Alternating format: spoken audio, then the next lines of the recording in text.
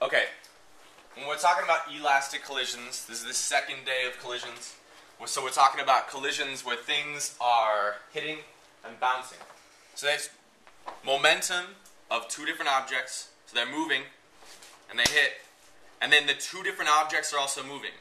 The inelastic collisions that we were talking about before, something would hit and they would join forces, right? Their masses would combine.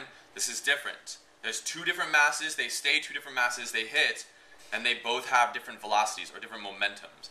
So the formula for elastic collisions is this. So it's going to be so initial momentum, and you're going to write this small up here because there's going to be something down here that I'm going to write. Okay, initial, initial momentum, and you should be copying this down.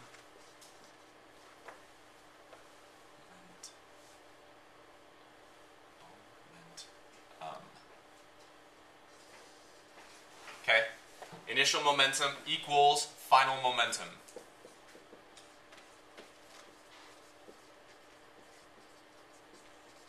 Okay, and here's what that means. So object 1, we'll say m1v1. So that's the first momentum of the first object plus m2v2. So that's the second object.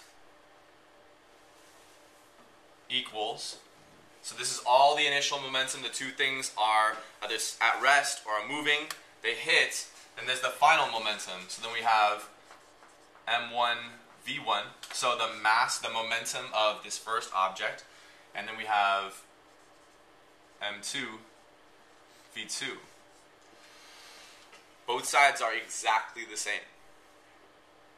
Okay, so first off, this first m1v1, so I'm going to write initial right above these two boxes. Alright? And then I'm going to say m1v1. So this is the momentum of first object.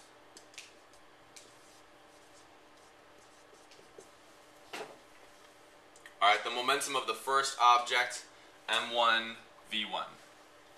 So obviously m2v2 is going to be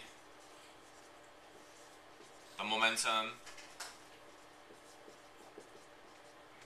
of second object. Alright, so initial means the beginning.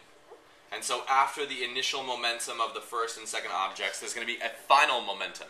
So after they hit, in the end, there'll be something else. So we're going to write final up here between these two boxes. Top this box off. Okay? And that's going to be m1 v1. And I'm going to draw this line darker here because I don't want these two things to be confused. These are very different. Okay? And this is final momentum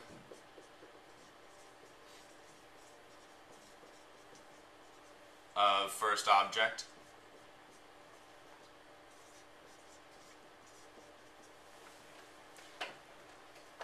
And then obviously on the other side we've got m2 v2, which is going to be the final momentum